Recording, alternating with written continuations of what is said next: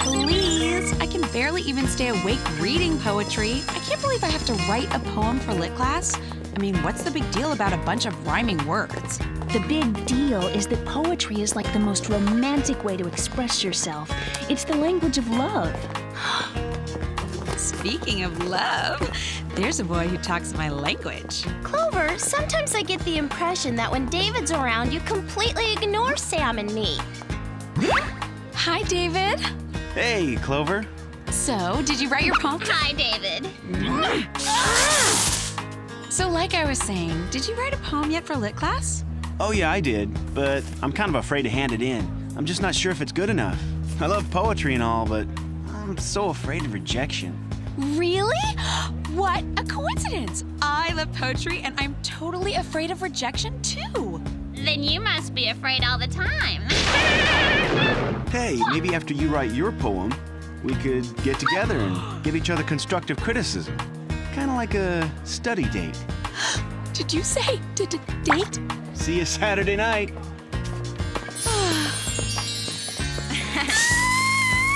Toodles, Mandy. I'll let you know how our date turns out. Oh, a poetry date? Don't bother. Sounds about as thrilling as watching nail polish dry. So what were you saying, Alex? Just that every time David's around, you completely ignore. Oh, that reminds me. I better call my personal shopper and tell her to find the perfect outfit for my date with David. Evil cell phone battery. How can you betray me at a time like this? Come on. Huh? May I? What? He'll call you back. Okay, now, how do you even use one of these things? Just put a quarter in the... I don't have time to get whooped right now. I have an urgent call to make.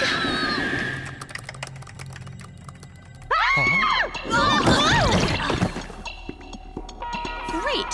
Now I'll never learn how to use a payphone. Hello, girls. Hi, Jerry. Jer, can't you use other Whoop agents? I have a date with David and... No time, Clover. I need you girls to investigate a series of mysterious and violent abductions. Fortunately, one intended victim managed to escape an attack in his own home. And you want us to pay that person a visit? Correct. Oh, and before I forget... You are cordially invited to the annual Whoop Company picnic to be held at the Beijing Zoo. Sounds fun. Ooh, I wonder if it's too tacky to wear a leopard skin skirt. As long as it's fake, I don't think the leopards will mind. By the way, attendance to the picnic is mandatory. In that case, I'll RSVP now. Me too. This totally reeks. The picnic is the same day as my date with David. There, there. Boys come and go, but Whoop is forever. Now, here are your gadgets.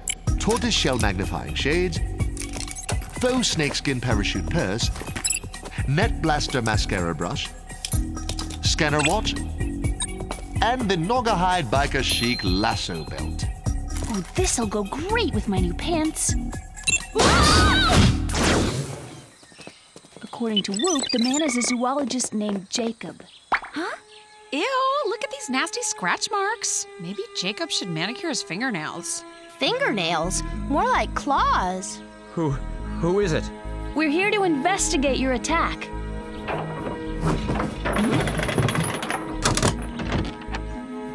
Sorry about that. After the attack, I just can't take any chances. Do you have any idea who would have wanted to attack you? Well, I don't have any enemies to speak of. Everyone likes me. I'm usually the life of the party. Remind me to skip that party. One thing's for sure, though. The person who attacked was cold and heartless. He wore a fur coat made from a very rare South American polar bear. Heartless and unfashionable. Fur is so out. Do you mind if we come in and look around? Sure, no problem. I'll make us some tea. It's about the only thing that calms my nerves these days. So, did you tell David you have to call off the date yet? No, and I'm really dreading it. I know how sensitive he is about rejection. Oh well, here goes nothing. Hi, David, it's Clover. Listen, there's something I need to tell you. Hey, Clover, check out this poem I wrote about our date. You wrote a poem about our date? Clover, Clover, you are perfection. I can't wait for our date. I hate rejection. Aw. So, let me hear one of your poems. Oh, you know what, David? I'm going through the canyon. I'm losing you. Huh? Could this day possibly get any worse?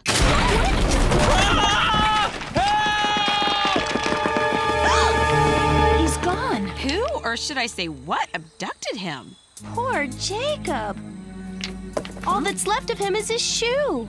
This might actually tell us something. I'll check it out with the tortoiseshell magnifying shades.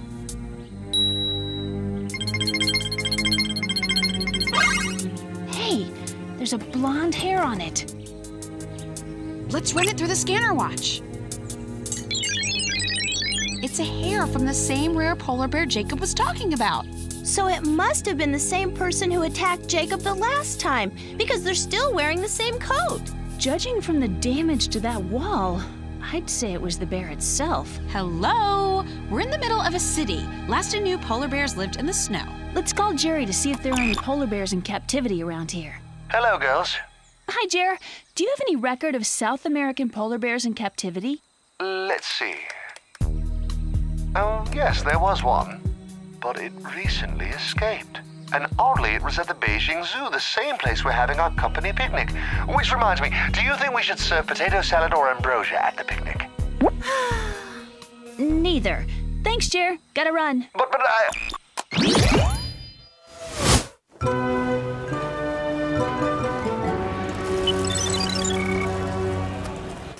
I got it.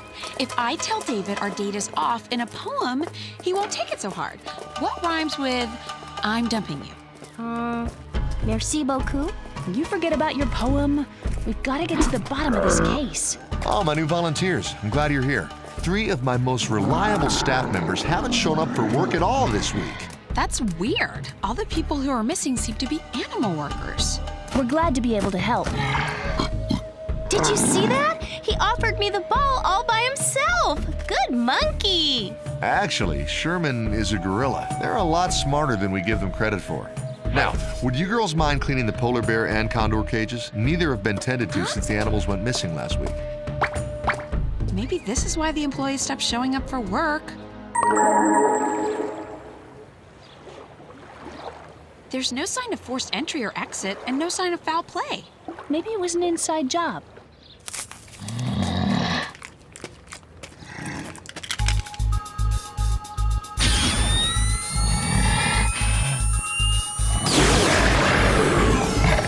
Here you go, Sherman. This should go a lot further than a bunch of bananas. Hey! What are you doing?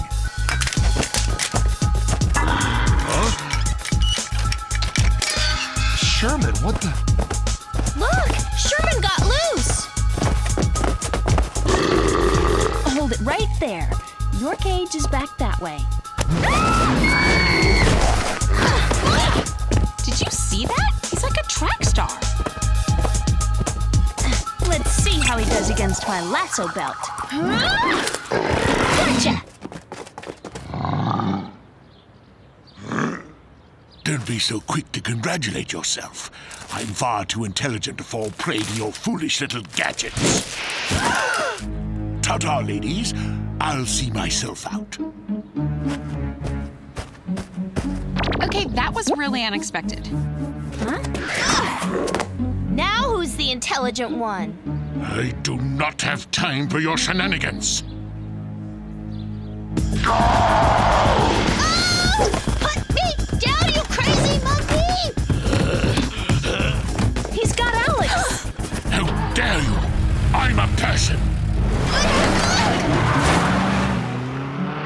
Okay, either I'm hallucinating or that gorilla just drove off in a car with Alex. I hope he's a better driver than she is. This is crazy. 1 second, a man was holding this device to Sherman's head. The next, Sherman was behaving with human dexterity. I wonder if this thing is responsible for the way Sherman was acting. Okay, I want to know who's responsible for that ape slobbering all over me. If he can drive, he can certainly pay the dry cleaning bill. I better hurry back inside and make sure the rest of the animals are secure. And we better contact the authorities about Alex. Sam, I know you're really into recycling, but if you need a tissue, just ask. Let's run this through the scanner watch. Maybe we'll get a clue from Sherman's saliva. Look, it says Sherman's DNA is half human, half simian. Weird. Let's check it out with Jerry. Hello, girls. What do you think of coleslaw as a side dish? I think we have more important issues than side dishes. A talking, driving gorilla just kidnapped Alex. Yeah, we just sent you a very strange DNA sample. Well, I see what you mean by strange. The human half of the DNA belongs to a zoologist. I don't know who the gorilla half belongs to. Jer, do you have an address for the zoologist? I've just forwarded it to your compounder. And girls, need I remind you that I want Alex safely returned and all of this figured out quickly. You need not remind us, Jerry. Okay, let's pay a visit to the zoologist and see why his DNA is in Sherman's spit.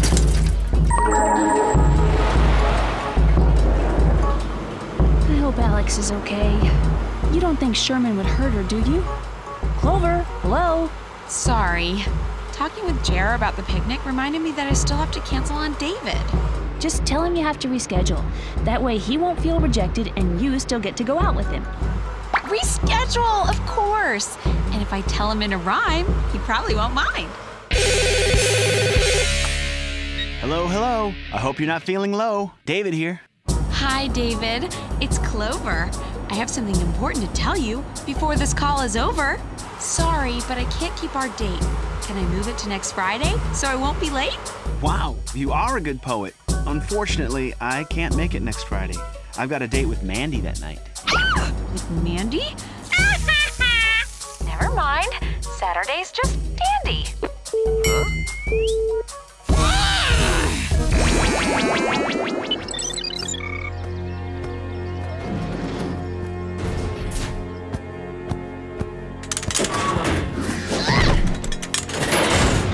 Jacob, am I glad to see you?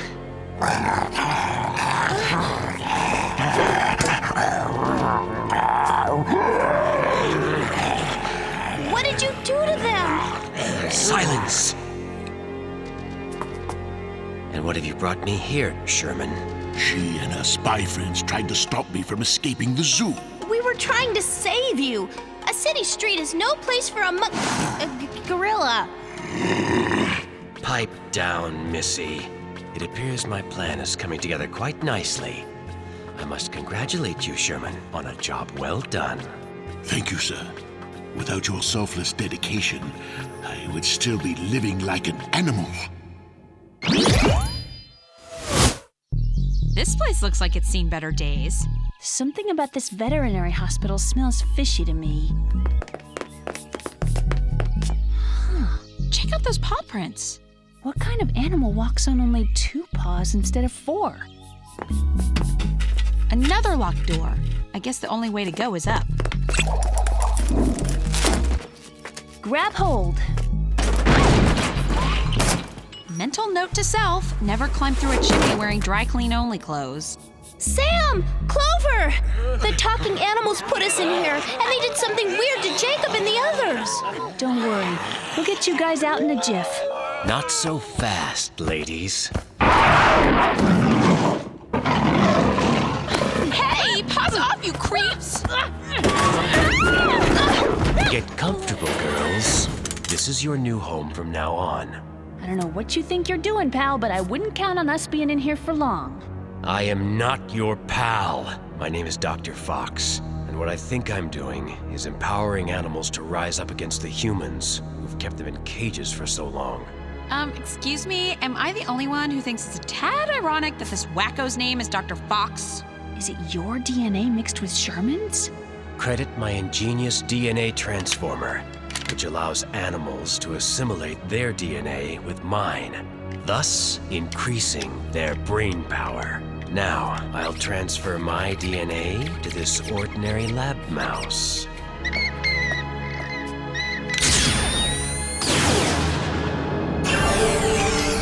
Who are you calling ordinary? Impressive, is it not? It also works in reverse. That is to say, I can administer animal DNA to humans. So you turned Jacob and the others into animals. That's just cruel. Now, go forth and carry out our mission. There's a new mission now, Dr. Fox, to put all humans in cages, but not before turning all of you into animals. Wait, this isn't fair. I liberated you. Ah!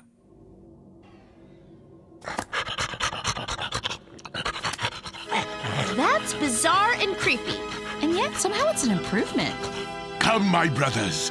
Time to free our friends and embark on total domination of the human race. Turn them all into animals. Apparently the animal's aggression is a side effect Fox didn't count on. Easy does it, you brute! Quiet! It'll all be over with soon. We've got to get out of here and do something before Clover gets turned into who knows what. There's our ticket out. We just have to get him over here. Ha! Try this.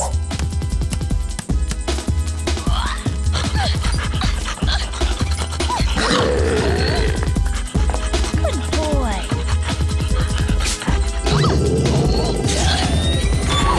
Hey, Lion King!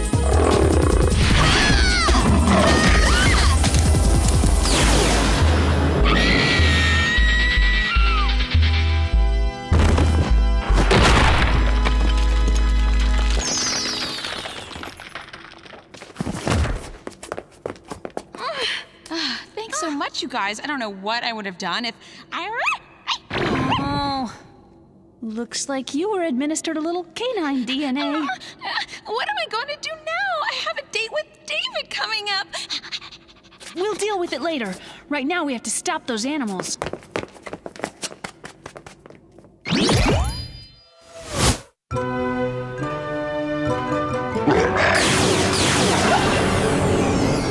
Thank you, Sherman. It's great to finally be liberated.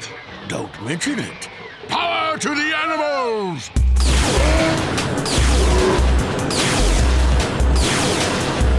Oh no! We're too late!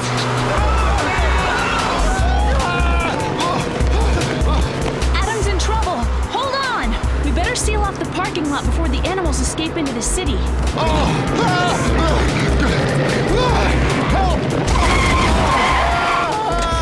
All of my animals have turned on me. They put the zoo staff into cages. I'm glad to see you too, Clover.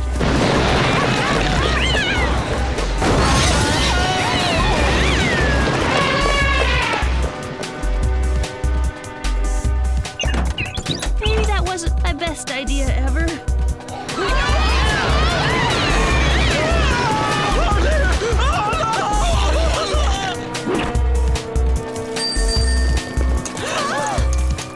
Okay, spread out and round them up. Round them up how? With our gadgets. Don't even think about it, Clover.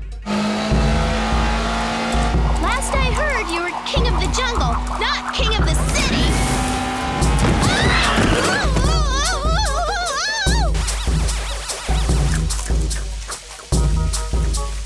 You're lucky I'm a fellow animal, or I'd make a person matching boots out of you.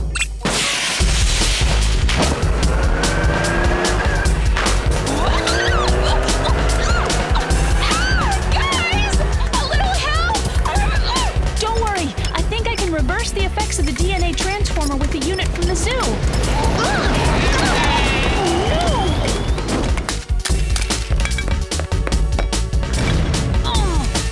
Nice job, Sam. Are you thinking what I'm thinking? Let's clean these streets up.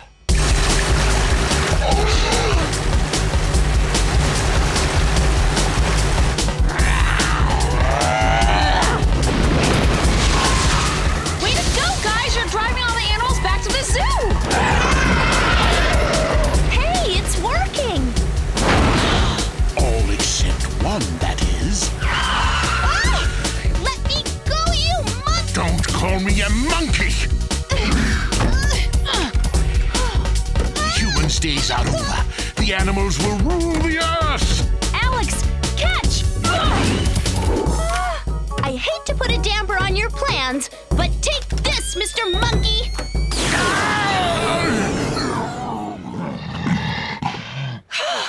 It worked!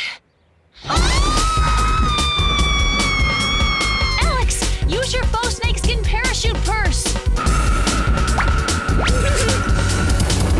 Close one. Way to accessorize, Alex. Now let's return the rest of the animals to normal. And you too, Clover.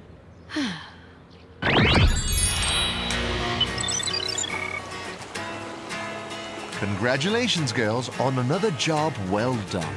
The whole experience made us realize how unhappy the animals were in their cages. I'm glad they decided to turn the zoo into a nature preserve. Now everyone is happy. Everyone except Clover, that is. I guess I have no choice. I have to call David and finally cancel our date. Hello? Hi, David. It's Clover. Listen, I have some bad news. So do I. I don't know how to tell you this, Clover, but I have to cancel our date. You do? Yeah, I forgot that I volunteered to work at the Beverly Hills Animal Shelter today. Sorry. I can't believe it. I feel so rejected. Well, gotta go. The animals are waiting. David? Wait! Don't go! I can't take this kind of rejection!